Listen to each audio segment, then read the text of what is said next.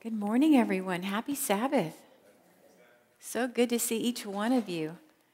I'm excited about our study today on being strong and courageous. Those words were used in Joshua's life in a powerful way. And there is so much that we can learn from the preparation of Joshua's life and the call on his life to what God is calling us in our lives. We're going to start our study in the book of Exodus. If you would go to Exodus 17.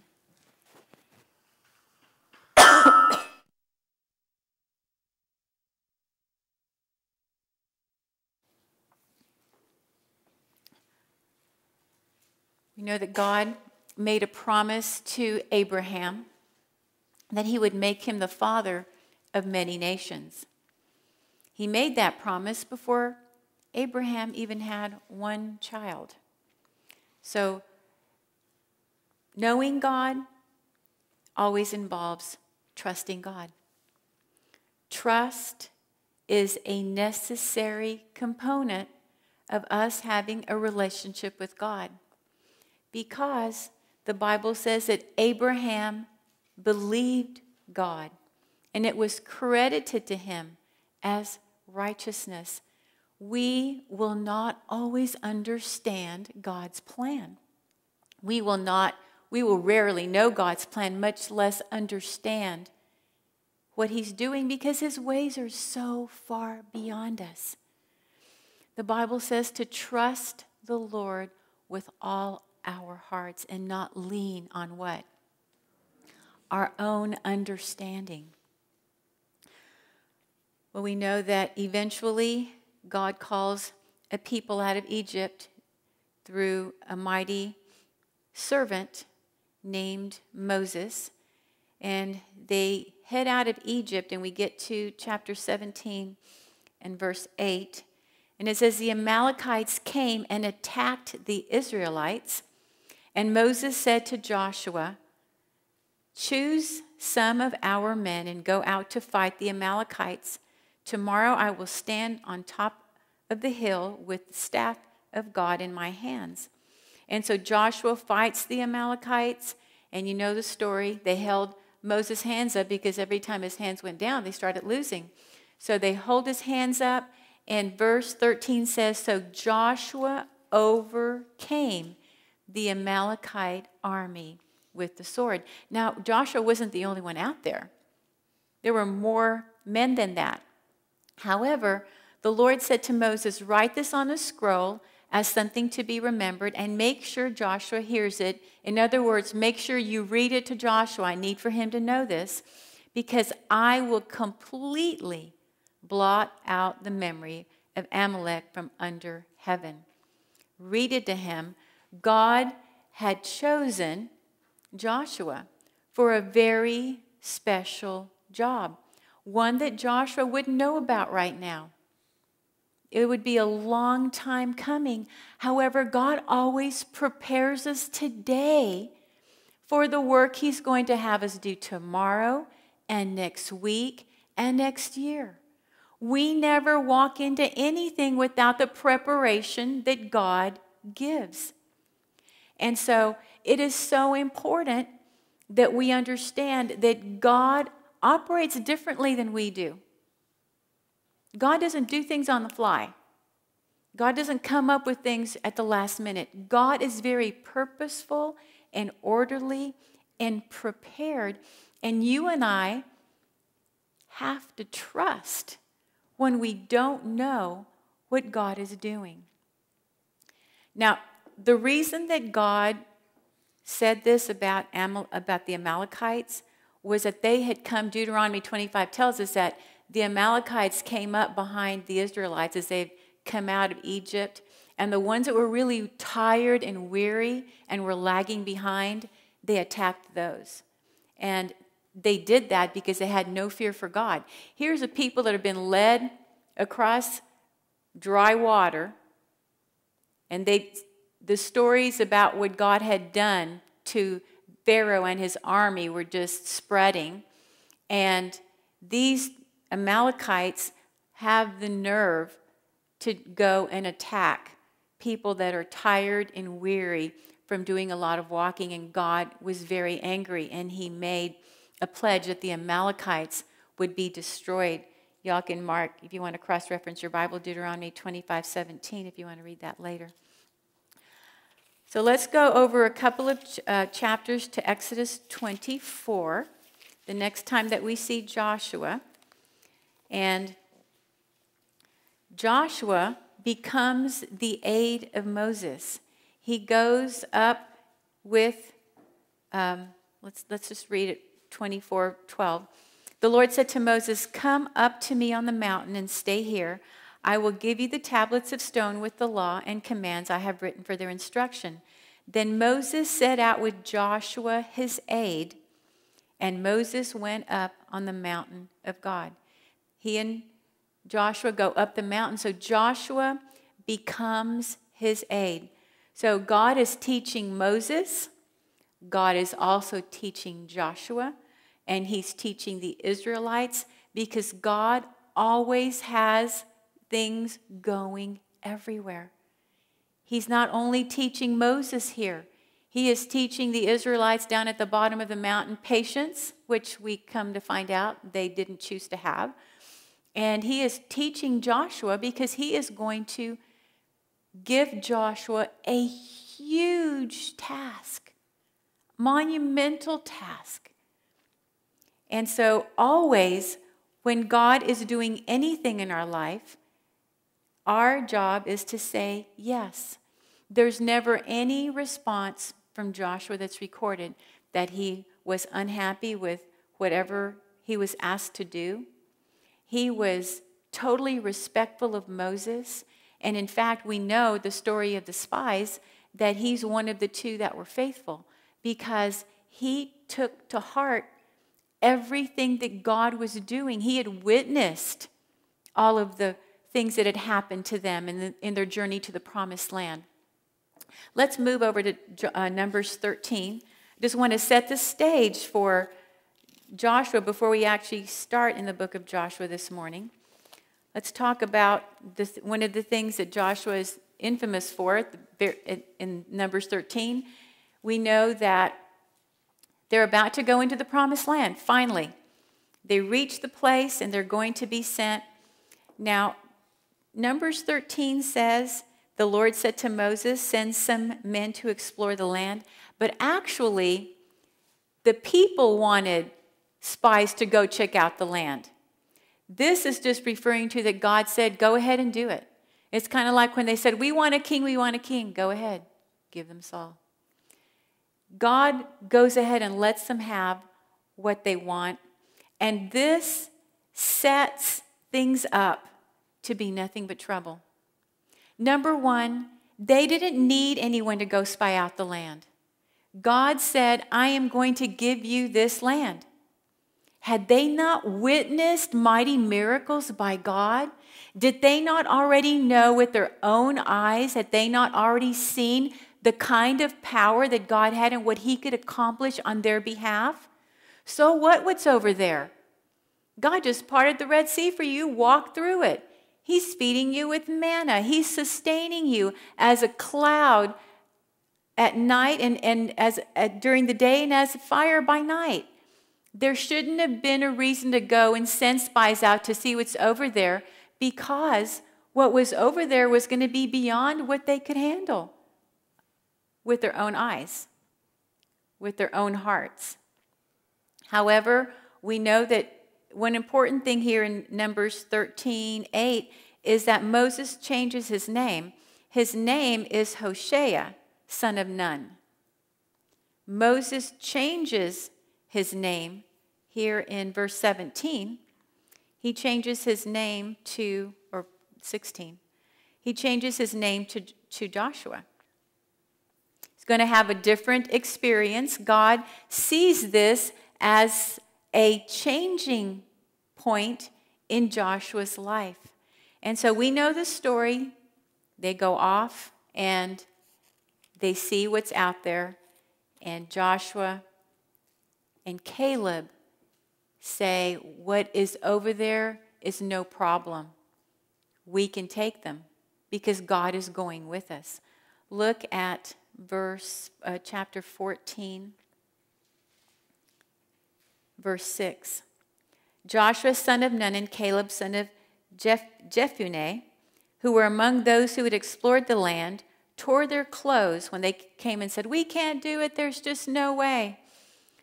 And he said to the entire Israelite assembly, "The land we passed through and explored is exceedingly good. If the Lord is pleased with us, he will lead us into that land, a land flowing with milk and honey, and will give it to us.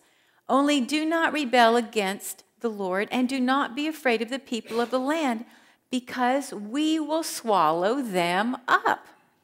Their protection is gone, but the Lord is with us. Do not be afraid of them." But the assembly talked about stoning them. So what does God do? Verse 29. "In this desert your bodies will fall. Every one of you 20 years old or more who was counted in the census, who has grumbled against me, not one of you will enter into the land I swore with uplifted hand to make your home, except Caleb and Joshua. For as your children that you said would be taken as plunder, I will bring them in to enjoy the land that you have rejected. But your bodies will fall in this desert. Your children will be shepherds here for 40 years, suffering for your unfaithfulness, until the last of your bodies lies in the desert. For 40 years, 1 year for each of the 40 days that you explored the land, you will suffer for your sins and know what it is like to have me against you. I, the Lord, have spoken. And I will surely do these things to this whole wicked community." Take note of what they did. They banded together against me. God was very displeased at their lack of trust. He had taken them out of Egypt by his own power, provided for them, told them, "I am going to take you into this land." And they totally distrust God after witnessing mighty power. One thing that tells us is that just because we see a miracle, that does not change anyone's heart. Because to the carnal heart, we see something great today, and tomorrow, we want to see something greater today. So those that are clamoring to see miracles, miracles don't change anything. They do not bring us to humility and repentance, which is where we need to be. In fact, they didn't have humility and repentance. They mourned and they bellyached. "Oh, we're really sad that happened. We're going to go now." God had said, "You're not going." Because you know the story. They decide to get up a few people and go, and they get beat up and they have to come back. God said, "No. This is not going to happen." So now we'll get to the end of Moses' life. Let's go to Deuteronomy chapter 9. Moses knows that his life is coming to an end. And so the book of Deuteronomy is rehearsing all the things that he has taught them, the years that he has been with them. And it has some really important things in here for us to note for ourselves as well. Before we go into the book of Joshua, there's several things that I'll be referring back to. Let me just read a part of Deuteronomy 9. This is Moses addressing Israel. "Hear, O Israel, you are now about to cross the Jordan to go in and dispossess nations greater and stronger than you, with large cities that have walls all the way up to the sky. The people are strong and tall, Anakites. You know about them. And you've heard it said, 'Who can stand up against the Anakites?' But be assured today that the Lord your God is the one who goes ahead of you like a devouring fire. He will destroy them. He will subdue them before you, and you will drive them out and annihilate them quickly, as the Lord has promised you. After the Lord your God has driven them out before you, do not say to yourself, the Lord has brought me here to take possession of this land because of my righteousness. No, it is on account of the wickedness of these nations that the Lord is going to drive them out. It is not because of your righteousness or your integrity that you are going to take possession of the land, but on account of the wickedness of these nations, the Lord your God will drive them out before you to accomplish what he swore to your fathers, Abraham, Isaac, and Jacob. Understand then that it is not because of your righteousness that the Lord your God is giving you this good land to possess, for you are a stiff-necked people. Boy, how does that apply to us today? We are a stiff-necked people. And God doesn't do anything on our behalf because of our righteousness, or because we deserve it, or because we're special, or because we have Bibles, or because we come to church. God is fulfilling his promises because of who he is and because of his plan. If we are willing to be his people, then he is able to be our God. And that's what this is about. God is building a family. And family members need to learn to trust him because God reveals things about himself over time. God doesn't ever just download all that he is to any one group at any one time. He reveals things about himself when it is necessary, when it is time. And so you and I have to trust, because there are many things that we're not going to know and we're not going to understand. And it shouldn't matter, because it is our God that goes before us to take care of whatever is there on our behalf. Our God is responsible for securing the kingdom for us. We are not securing the kingdom for us. He is securing the kingdom for us. And he is securing a kingdom for a holy and righteous people that choose to walk in his ways. Even though they are stiff-necked and selfish and wicked, that they walk away from that in favor of righteousness. That's why you're here. You understand who you are. You are poor, blind, and naked. Without God, that's who we are. With the Lord, we are rich, we have sight, and we wear his righteousness. What a place to be. So awesome. And so Moses tells the people, sets them straight as to what's going to happen. Go over just a few chapters to Deuteronomy 31.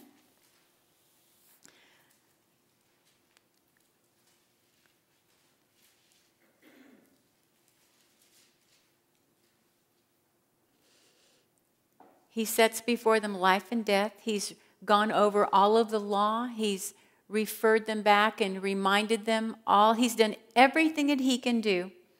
And he knows that the Lord is going to take him up on the mountain and separate him from the people, and he's going to die there.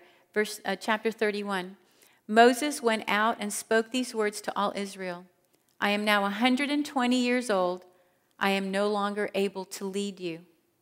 The Lord has said to me, you shall not cross the Jordan. The Lord your God himself will cross over ahead of you. He will destroy these nations before you, and you will take possession of the land. Joshua also will cross over ahead of you, as the Lord said, and the Lord will do to them what he did to Sihon and Og, the kings of the Amorites, whom he destroyed along with their land. The Lord will deliver them to you, and you must do to them all that I have commanded you. Now, these next two words are the heart of the message today and next week in part 2. Be strong and courageous. Do not be afraid or terrified because of them. For your Lord, your God, goes with you. He will never leave you, and he will never forsake you.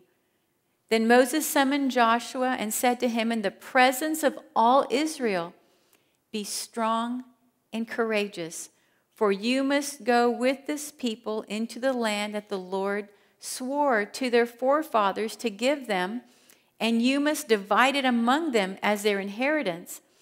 The Lord himself goes before you and will be with you.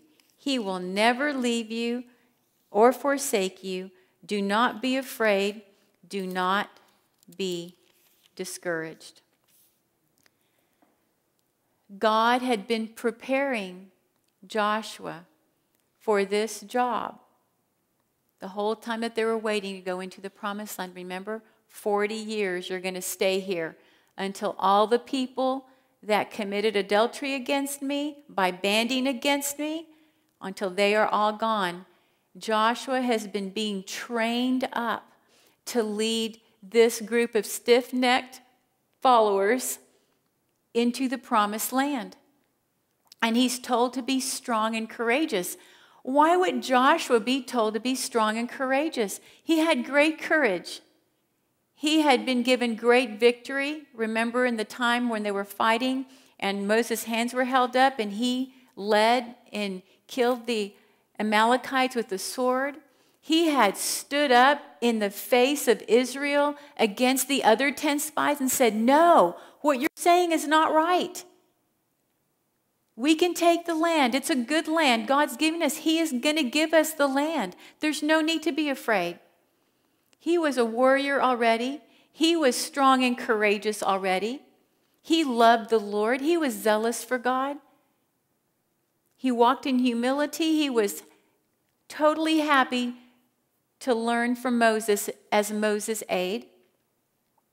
Yet we're going to see these words many times in the life of Joshua.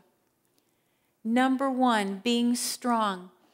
Strength is attributed to absolute trust. Strength comes from trust. Be faithful. Trust your God. Is it enough for you and I to trust God today? Are you satisfied with just your trust today? Or does that trust need to go into tomorrow and into the next day? Yes. The fact that you've been trusting for 20 years does not guarantee that you're going to trust 21 years or 25 years. Be strong says be faithful. Keep being faithful. Don't stop being faithful. Your God will never leave you and never forsake you. You must trust him. Trust in the Lord with all your heart. Don't lean on your understanding, Joshua. You're going to have to trust God. There are going to be times you don't know what to do. There are going to be times that you're going to be afraid. You know why? Because humans get scared. It's part of who we are. Can you be brave if you're not afraid? If you see a little fire ant on the floor and you go and squish it, am I going to say, that was so brave of you to do? No. You weren't afraid to go and squish that little ant. That's not bravery. Brave is when you do something in the face of danger. To have courage is to make a choice to persevere in the face of danger or extreme difficulty. Courage is a choice. Do you know that's why God says cowards are not going into heaven? It's not just something that you get. Oh, well, I'm just not a courageous person. None of us are. We are not courageous. We are given courage. We are given the ability to stand and face something difficult, scary, or something that is opposing us through the power of the Holy Spirit. We can have courage to fight the good fight. 2 things that Joshua is told: be strong and courageous. Be strong and courageous. So, let's go to the book of Joshua. Just a few more pages. Almost there.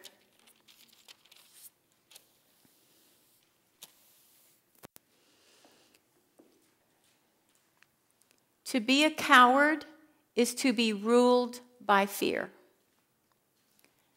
To be ruled by fear is to have a lack of trust.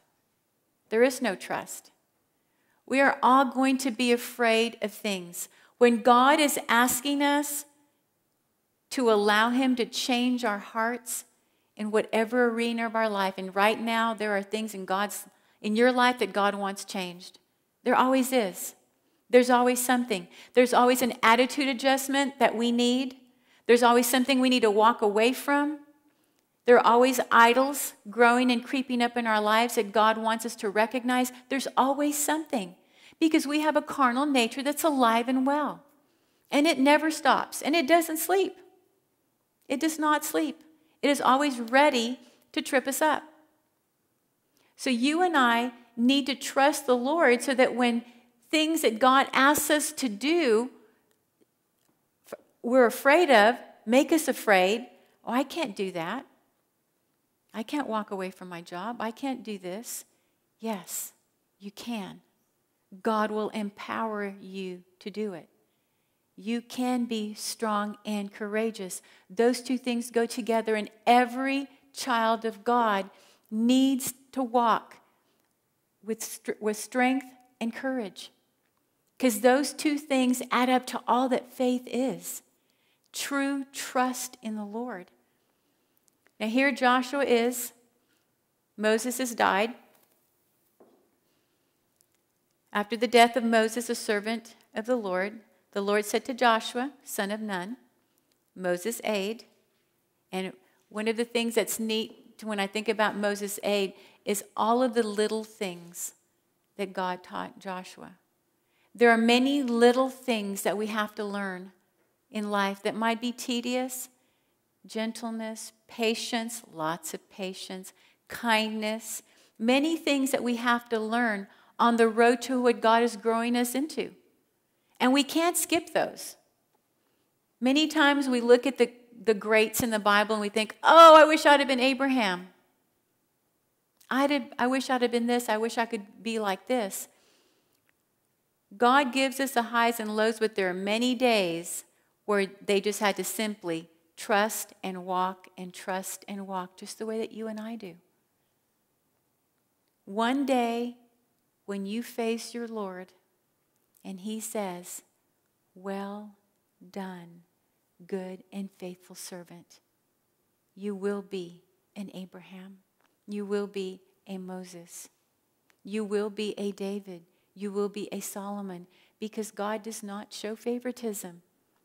Every single child is important.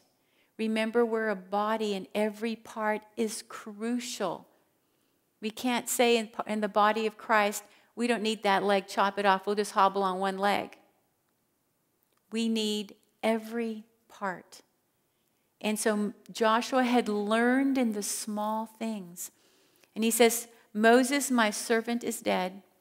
Now then, you and all these people get ready to cross the Jordan River into the land I'm about to give them, to the Israelites.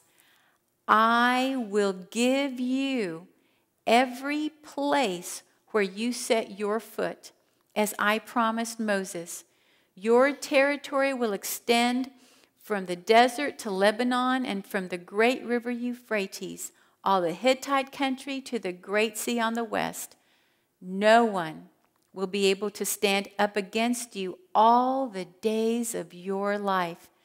As I was with Moses, so I will be with you. I will never leave you.